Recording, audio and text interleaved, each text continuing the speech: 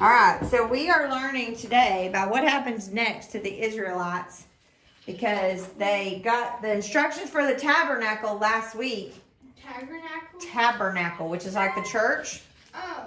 And now, remember I told you last week there was an altar where they had to make sacrifices? We're going to learn about those sacrifices this week. Also like me? In your chair. When Moses was with God on Mount Sinai, God gave him many laws. These laws showed the people what it looks like to live a holy life. God is holy and cannot be around sin. But the Israelites could not keep God's laws perfectly. So God met with Moses in the tabernacle. He gave the people rules about how to live, how to worship God, and what to do when they sin. First, God gave rules about offerings. Offerings are gifts people give to God, such as money or jewelry. Sometimes offerings included animals. People could also give grain and bread as offerings. Different types of offerings were needed at different times.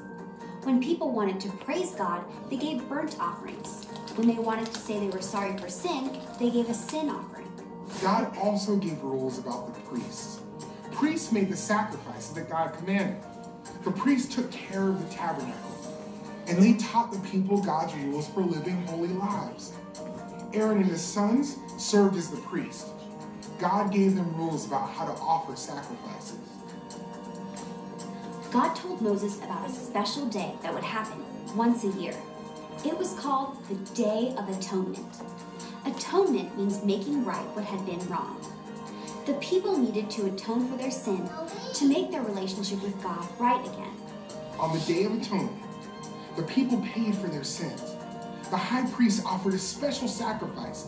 He took the blood of an animal and went into the most holy place, a very special room in the tabernacle. Then the high priest sprinkled the blood on the mercy seat of the Ark of the Covenant, which was a wooden box covered in gold that contained the stone tablets on which the 10 Commandments were written. The sacrifice was important because it paid for the sins of the people of Israel.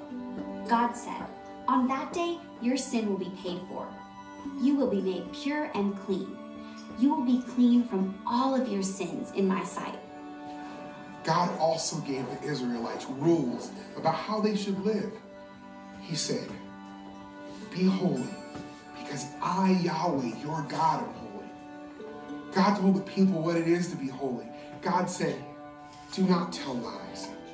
Do not cheat. Love your neighbor as you love yourself." The sacrifices God required of his people were a hint of what God was going to do to forgive sinners. We no longer need to offer sacrifices because we trust in Jesus.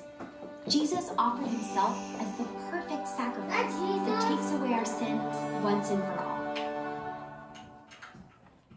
Okay. All right. So this is a kind of confusing thing to talk about because there's nothing like it around us like this. And what I mean is, you know, like if I tell you to pray, you're probably going to be like, oh, I kind of know about prayer because I've seen it on a movie before, or my mom or dad pray or something like that. But this, I think my flashlight is on. Hold on. No, it's not. You don't think so? I just think it turned. Oh, well, it's recording, so that's the important part. Okay, I'll just have a light shining in my face, which, hi to all of y'all at home. Okay, so if I say pray, you kind of know something about that, okay? If I say, like there's a lot of kids at your school that have never been to church, ever, okay? Like some of the teenagers will bring friends and they're like, I've never been to church. What do you do here? You guys kind of know what church is like. You've driven by churches. Some kids have never been to them. So this is a new concept for you. Offering sacrifices. You don't do that at your church, okay? Now, you don't know this, but your parents or your grandparents or whoever brings you, they probably offer a sacrifice, but not an animal or grain or bread, but money. Okay, remember how they said sometimes they would bring money as an offering or a sacrifice? That's normally the kind of sacrifice we make. We say, okay, you know, I'm going to give God a tenth of my money and bring it to the church and give it to the church. That's our kind of offering. Get in a seat, please. So, why did these people need to bring sacrifices? Well, let's start with the beginning, okay? The whole purpose of God making this tabernacle is He wanted to meet with the people, okay? And He wanted them to love Him, and He wanted them to worship Him, and He wanted to be important to them because He was doing so much for them, right? So the first thing we need to look at is this book of Exodus that we're looking at. The beginning of Exodus is where they come out of slavery, and God does all these amazing, amazing, amazing things for them. He provides water. He provides food. He provides, tents for them to live in. He helps them get across the Red Sea. Does all these amazing things. And then we get to chapter 20. So 1 through 19 is really talking about all these amazing things He's done for them. He rescued them from slavery, and He's done all these amazing things. Then we get to chapter 20, and chapter 20 and chapter 21 is where it talks about the 10 Commandments, okay? So He's telling them, this is how you need to live. Mom, look. Let me see this. That's 20. I make sure I get the right.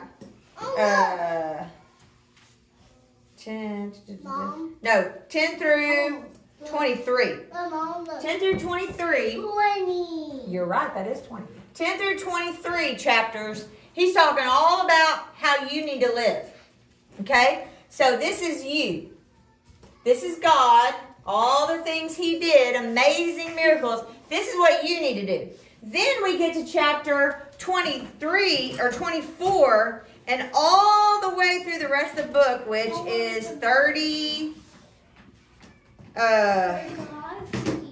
40 chapters. So 24 to 40, it's all about worship,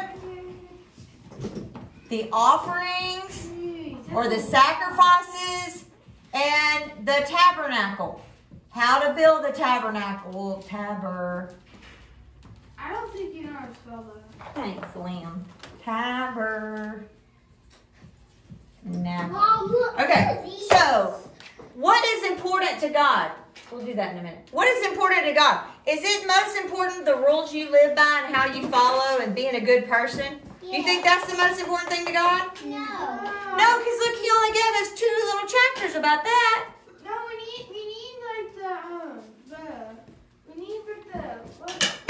it'll be like 36 chapters. 36 here. Yeah. Well, 40, take away 24. Oh, sorry, 14 and 16. Okay. So, here's what matters to God. You need to remember all the good things that He's done for us. He gave us 19 chapters about that. 19? There are rules for us to follow, yes. And God wants us to obey those rules. But some of us, and I'm raising my hand on this, some of us like to follow rules. Cash and Trenton, I'm going to wait for y'all to get in your seats. Because Trenton, I've told you about 6 times, and you're still not in a chair. Cash, we can do that later. We're listening to the Bible right now, okay? Put it down.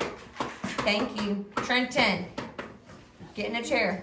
Get in a chair, get in a chair, get in a chair. All right, so this is what you need to know about God from what we're learning today. Because, guys, this is old, okay? I could tell you, hey, you need to bring some doves to make a peace offering. I could teach you about the goat that is brought. But all that really doesn't apply to y'all. Because y'all don't have to do that anymore. Because Jesus came and died for us. So when we want forgiveness, all we have to do is ask Jesus into our heart. And He comes in and He cleans it all away. Okay? So first, what we're going to focus on, what is important to God here? God wants me to remember all the good things He's done for me. Do I have shoes on my feet? Yes. Yes. Do I have food in my belly? Did I get to eat something today? Yes. Yeah. Did I have a warm place to sleep? Yes. Yeah. Did I have family members that loved me and helped me and took care of me the last week? No. Yes. So I have a lot of good things that God has given me. And God has done some amazing things for me. And we're going to talk about the most amazing thing in just a minute. But then, yes, there are rules I need to follow. But like I was saying earlier, I will raise my hand to say sometimes as a kid, Cash, keep your feet to yourself. as a kid and as an adult, I like to focus more on this. Let me follow the rules, because if I obey the rules and I do right and I'm a good person and I help and I love and I obey and I obey and I obey, then God is going to give me all these good things because I'm a good person. And sometimes when hey, Jaden, don't do that. Sometimes when stinky things happen in life, like our power goes out or our air conditioner gets broke or our water faucet breaks, I'm thinking, oh, well, God, I've really been trying to be a good person. And God says, that's not how it works. See, you're supposed to obey the rules because you love me. Just like with your parents. Your parents aren't trying to make you the best kid ever. They're not like, hey, I just want you to be the most awesomest kid and look like you're the best behaved and walk like this. No, they want you to obey them because they love you. They want to keep you safe. They want you to have a good, happy, long life. And they know if you go jump off a building, you might die. So they're like, let's give you some rules. Well, that was okay? fun, though. Maybe. Yeah, but they love you. God wants us to follow the rules because we love Him. Then He gives us all this about the tabernacle. How are we supposed to worship God? How are we supposed to sacrifice to God? How are we supposed to love God? What are we supposed to do? Now, it's different for us because we don't live in the time where they made those sacrifices. If Eliza had to bring one of her goats that she loved, she'd been taking care of and raising, to the priest and say, here's my goat. This is our sin offering. You can sacrifice it. She would be sad. Like, I'm sure all those boys and girls and family members were like, but Daddy, do we really have to give that goat? And he was like, well, that goat or that sheep is without blemish. It doesn't have any problems. It's a good, clean goat, so we got to give it. You know, or maybe your birds or whatever. They had to make sacrifices. But this is what happened for us. Okay? About 2,000 years, Jesus came and He died on a cross. Now, I'm going to tell you something really cool that I just learned this week. Just learned this week. You remember when it showed you on the video that they went into the Holy of Holies? And last week we drew a picture of the tabernacle. Yeah. And we said the box that was in there was like called the Ark of the Covenant. And on top of it, there were two cherubim. I cannot draw, so you're going to pretend. That were like angels. And their wings were spread out like this. Okay? Jaden. You're shaking the phone. Stop. Can I say hi to the camera? Okay, so turn around. So there are these two angels, and their wings are like going to meet each other over the mercy seat. Now remember who would come in to the Holy of Holies? One high priest would come in and come into the Holy of Holies. And who would come in there though and meet with them? God. Now let me show you something cool. I just learned this week. Because I read my Bible every day, and I'm still learning. I learn stuff all the time. Okay, Jesus died on the cross. Okay? He did that to pay for our sins. But God, remember, always was coming down, dwelling in the tabernacle. I want my people to see me, the cloud, the fire above the tabernacle. Like, I'm coming because I love them, and I want to meet with them. Jesus came to earth to meet with us. He died on a cross. Then they put Him in the tomb, right? And He's in there buried in that tomb for 3 days. He comes back alive. And then when God rolls the stone away, there's the rock stone away. Now there had been 2 guards guarding that tomb because they didn't want anybody to come and steal Jesus' body. Okay? They wanted to make sure He stayed in the grave. But there was an earthquake and the ground shakes. And these angels appear and the soldiers were stunned and fell down and scared, and then they ran away because they know we're going to get killed either way because Jesus' body's not in there anymore. They look in there and the angels appear, but the body's gone. When Mary, who was the first person, well, Mary and another Mary and Joanna, when these women were the first ones to come to the tomb, they're just coming to put some spices on Jesus' body to make it smell a little better and things like that. That's what you did to dead bodies back then. But they come, and guess what they see when they come? They see 2 angels standing on either side of this tomb And their wings, wow, that's Those good. look like bunny ears. I know. Their wings are touching each other. Wow. Just like the mercy seat of God when he came to dwell. When they saw those two angels there, I mean, I got goosebumps. Because they immediately would have thought, wait a minute. For all those years, God came to meet with us in the tabernacle. And we've been thinking, wait, is Jesus God? Is Jesus real? Is Jesus really God? Well, now that he's died on the cross and he's rose and we see these two angels, we can know, oh, he really was God. And he really was here with us. And then, of course, they walk away and bam, there's Jesus. And Mary's like, thinking he's the gardener. Like, if you've seen the body or if you've seen Jesus, can you tell me where he is? And he goes, Mary. And immediately she's like, Jesus. Because she knew. She knew what his voice sounded like. When he said her name, she was like, Jesus. Like, oh my God. Like, that blew my mind this week. But anyways, you can say, I learned something at age 6 or 10 that Miss Miranda didn't even know until she was 42. But that was pretty cool. That killed him. Okay. All right, hold on. That looks like a rabbit. Hold on. Now, I want to tell you about one more thing, okay? When it was on the video, it was talking about the Day of Atonement. Shut that door. Okay.